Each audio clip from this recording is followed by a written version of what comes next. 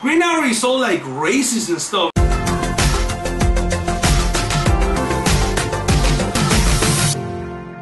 Hello everyone, new video, new day, new topic. I don't know, I said new video already, so I got confused. Today I'm going to give you a top 5, yes, a top 5 of the best Elseworlds stories in DC. Well, Elseworlds is DC, so yes, I don't know, just take it. Number 5, The Nail. You know, nail.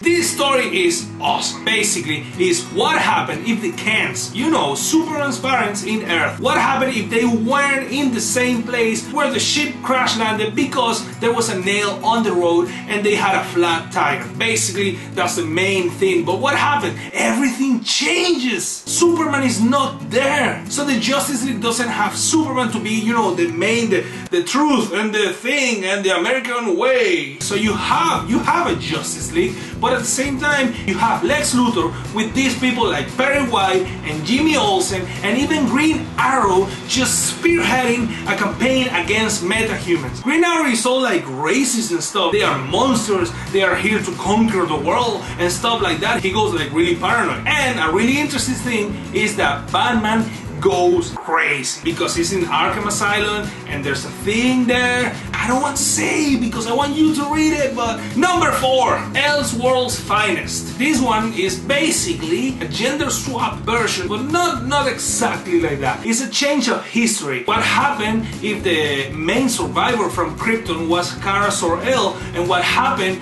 if Barbara Gordon lost her parents saving the Waynes, and then she became Batgirl. Batgirl, okay, but kind of like a Batman Batgirl, and Kara Zor-El is like a Superman Supergirl. It's pretty interesting. It gives you a different perspective of the DC universe and it's really fun to read. Next one, number 3, Batman Holy Terror. This is again a different story. In this one, the United States is kind of like a Puritan thing. They became like a theocratic government, you know, God and stuff like that. And you have Bruce Wayne that he's going to become a cleric. But after he learns the truth from Inquisitor Gordon, he becomes the Batman. He becomes an anti-establishment hero. He's going to get revenge from the state, not from the criminals and stuff, no, from the state. He's going to get revenge from the government. It's really weird thing because you're used to Batman being like a, you know, I'm going to put this guy into jail even if he escapes, stuff like that. But now, no, now he's against the government, now he's against the state. There you go, Priest Batman, go!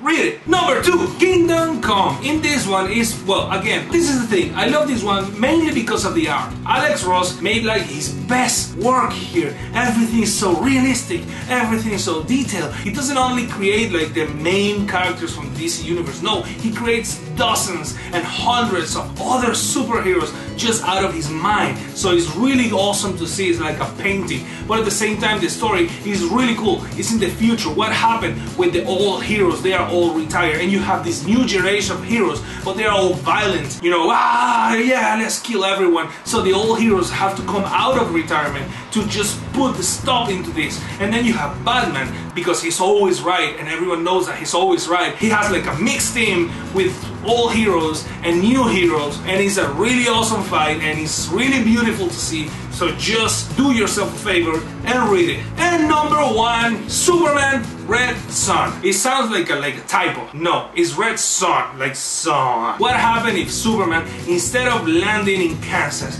he lands in Ukraine? He's raised in the Soviet Union by farmers and government and stuff like that, basically. So he becomes like a supporter of the Soviet Union. He becomes a weapon against capitalism. He becomes Stalin's right hand. So you have like all these counterparts, communist or Soviet counterparts from the superheroes that you already know. And it's really cool because it's like a bunch of decades. I don't know, Superman becomes like the main guy. I don't want to say anything else. That's the main thing about these lists, that I don't want to say anything to spoil it to you. It's really awesome. I just want to say it's really awesome. And this is the last one. If you have a story that you maybe wanted to be on the list, just leave it in the comments. If you thought that maybe one of these stories shouldn't be on the list, just leave it in the comments. If you like the video, leave a like, and if you don't like it, leave a like too, because it's really easy. It's easy and free, so you should do it. I don't know. If you haven't subscribed, just press the red button over there and it will turn from red to gray. And everyone knows that gray is better. It's just prettier. Just do it. And as I always say, bye.